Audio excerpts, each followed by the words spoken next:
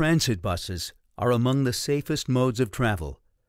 However, because buses are operated on the road continuously for many hours a day, they are constantly exposed to hazardous conditions and sometimes get into crashes.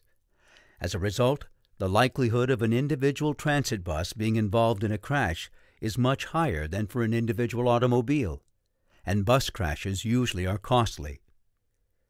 Safety data have been collected from 35 California transit agencies that operate a total of 1,785 buses. Between 1997 and 2001, they experienced close to 10,000 crashes and incidents, costing these transit agencies a total of $36 million. Because transit agencies are mostly self-insured, the costs of these incidents directly reduce their fare box recovery ratios. They also impair the efficiency of the transit operations and can create a negative public image. This is the ABC 7 Sunday Morning News. Morning, everyone. I'm Janelle Wang. Thanks for joining the ABC 7 News at 9. 2 people were injured this morning, one of them seriously. The accident happened near the Gary Danko restaurant at North Point and Hyde Streets around 2 o'clock this morning. A man and a woman were hit by a bus. The man is being treated for major head trauma. Police are investigating the cause of this accident. Collisions involving transit buses, as with any large vehicles operating in an urban or suburban environment, are potentially disastrous to both passengers and the general public.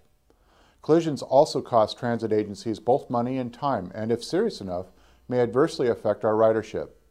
Samtrans is an example of a very safe agency. Our drivers receive literally hundreds of hours of training. Still, collisions occur. To help reduce the potential threat to our passengers and the public, the district is looking to technology for a way to warn the driver before a problem occurs, providing them an effective tool to better avoid collisions. Transit buses are most often operated in urban and suburban areas, where the traffic environment is much more complicated than on limited-access highways or freeways. Bus drivers often encounter vehicles whose drivers brake abruptly without advance warning. In this scene collected by the data acquisition system on a Samtrans bus, the vehicle in front of the bus slowed abruptly because the vehicle in front of him slowed abruptly to turn into a driveway. Some drivers cut in front of buses and then rapidly decelerate to a stop. Some pedestrians disobey traffic signals and cross the street in front of the bus without hesitation.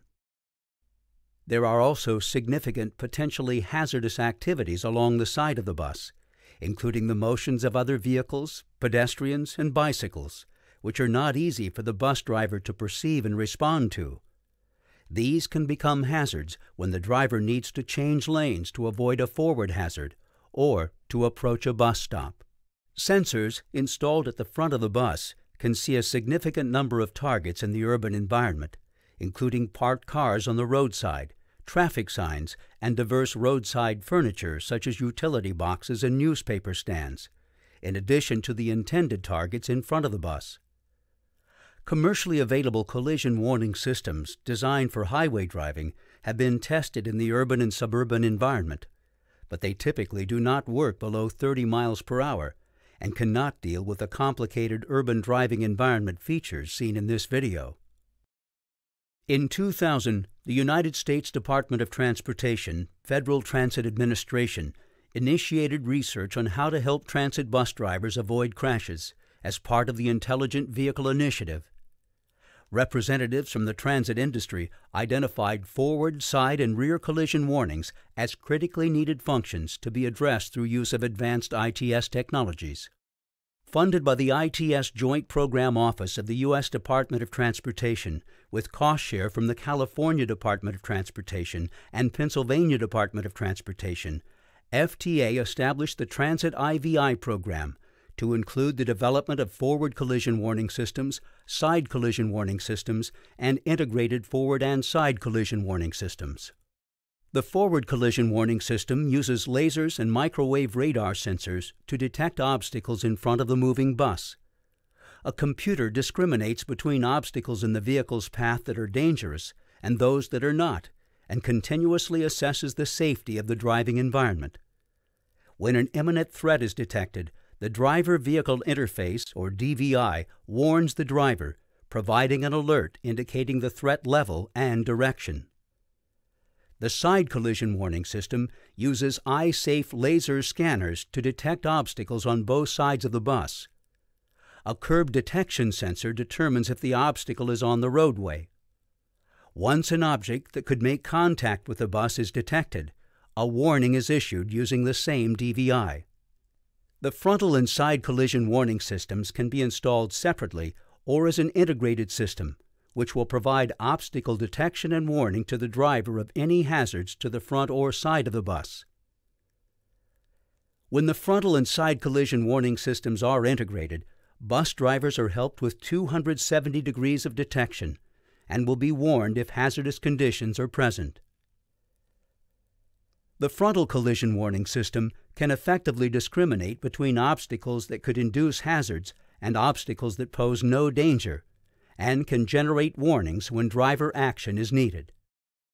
In this footage, the driver was paying attention to the bushes on the right side of the road and inadvertently steered the bus across the lane line. The side collision warning informed him there was a nearby car on the left side. This triggered his safe response, steering the bus back to the center of the lane. The transit collision warning system not only will improve safety, but also can be cost-effective. An independent study conducted by the Volpe National Transportation Systems Center has shown that when the transit collision warning system is widely deployed, a $3,000 to $4,000 transit collision warning system can be paid off in 3 to 5 years through the saving of crash-related costs. The transit collision warning system can help transit agencies to reduce their crash rate, save money, improve their image, and enhance passenger comfort.